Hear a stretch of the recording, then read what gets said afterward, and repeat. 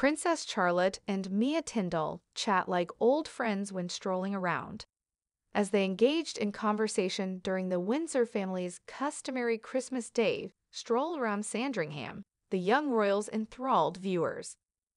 The royal family's customary Christmas Day stroll around Sandringham included Princess Charlotte and Mia Tindall chatting like old friends. Before a rapt audience assembled outside St. Mary Magdalene Church, the girls strolled closely next one another. To express their love for the younger royals, royal admirers went to social media. Using a picture of Mia and Charlotte, Canela Citadel tweeted, "Enjoy those moments between the cousins, Princess Charlotte, Prince Louis, and Mia Tindall. I've fallen in love. Spending Christmas time with family is the most touching thing ever. Additionally, I'm happy that the Welsh people have such warmth and support." Sister energy between these two, Belle Hypotheke wrote, "Enchanting. It melts your heart, doesn't it?" expressed Lady Itch, a fellow ex-user. "There is no denying their closeness, and I have no doubt that when they are all together, they get into mischief. Beautiful memories are being formed." As Prince William and Princess Kate strolled hand in hand with their kids, Prince George, Charlotte, and Louis, royal admirers were also treated to this spectacle. 8-year-old Charlotte was wearing a black collar and an overcoat that was forest green in color with golden buttons.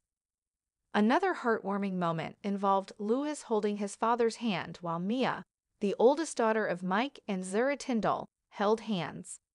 Many had waited hours to secure a perfect seat in the customary procession, and as King Charles and Queen Camilla led the Windsor family to church, they grinned at the well-wishers. Included in the assembly were Prince Edward, Sophie, Duchess of Edinburgh, Princess Anne and her spouse, Vice Admiral Sir Timothy Lawrence. Lena, their younger daughter, accompanied the Tindalls on their stroll. Their offspring, Lady Louise Windsor and Viscount Severn, joined the Duke and Duchess of Edinburgh.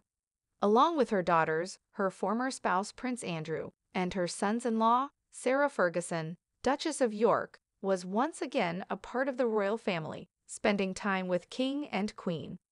Walking alongside the Duke of York, the Duchess was seen grinning and glancing at the assembled reporters. The Duchess and the royal have a tumultuous history. Fergie followed a custom typically followed by close relatives and walked the short distance from Sandringham House to St. Mary Magdalene Church decades ago. For almost 30 years on Christmas Day, Barbara Locke, 80, has traveled from Sleaford, Lincolnshire, to Sandringham to spend time with her family. "Sarah is a pleasant girl," she remarked.